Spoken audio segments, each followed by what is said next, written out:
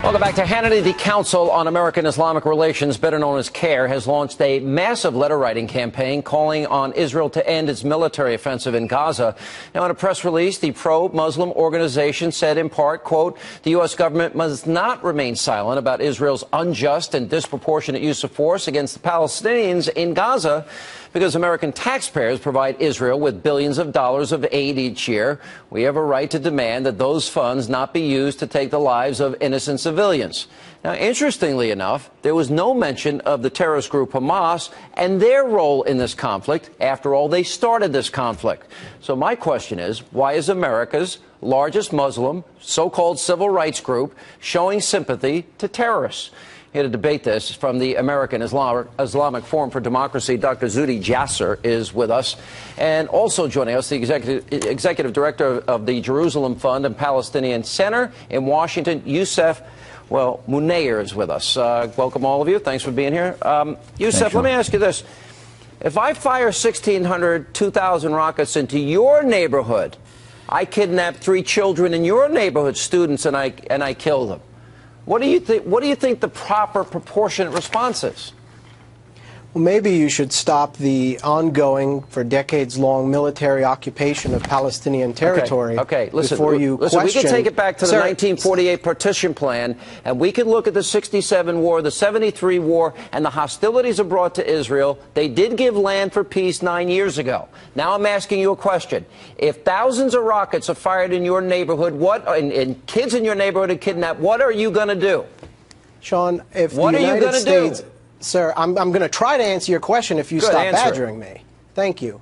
If the United States was invaded by a foreign military and besieged and surrounded, and the food that was coming into the United States was counted by the calories so that people would be put on a diet, as the Israelis claim, and bombs were being dropped. Sir, let me finish. Let me finish. You're justifying... Let me finish, and then you can... You are making a rationalization for rockets and kidnapping and murder, and you expect you want to blame the victims in this case. Zuhdi Jasser. So the only people blaming the victim here is you.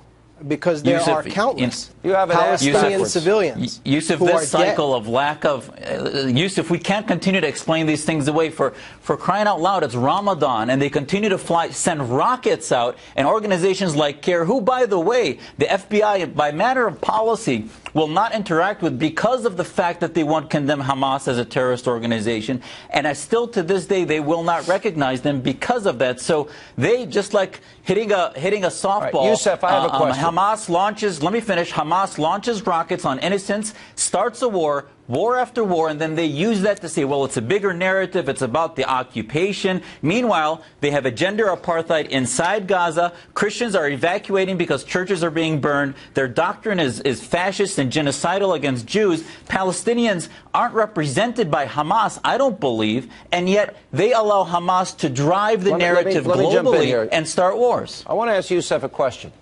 Is Hamas a terrorist organization? Do I get to actually speak now? You get to answer the question. It's a simple yes or no question. Is Sir, Hamas... you invited me on here. Sir, you invited me on here as a guest. I'm asking you a question. Is Hamas, whose charter calls for the destruction of Israel, is that a terrorist organization? That's a yes or no question. Thank you for your question. And now I will provide an answer. Finally. It's very telling to me that, and it should be telling to your viewers as well, by the way, that the moment you have a Palestinian voice on your program who begins to explain the legitimate grievances of Palestinians on the ground, not just organization? Hamas. Answer. Sir, let me question. Finish. Am I a guest on your program, or you're a guest, am I on a witness stand here? Is Hamas a terrorist organization?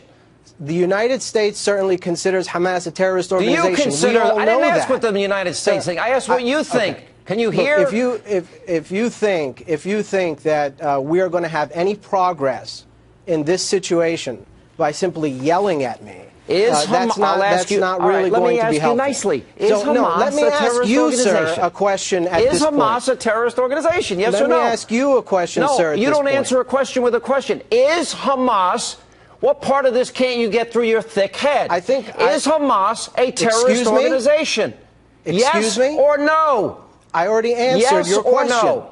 I already answered your question. You did not. Well, this is the problem, Yousef, is that we cannot, why is he asking you if it's a terrorist organization? Because terrorist organizations use children as shields, launch rockets into civilian populations, start a war that victimizes the poor children that are being killed in this war. And just like when America had to go into Afghanistan, had to go into Iraq, we saw pictures from CARE and other organizations saying America is killing innocents, when in fact we were fighting a legitimate war that had unfortunate deaths that happened. And this is a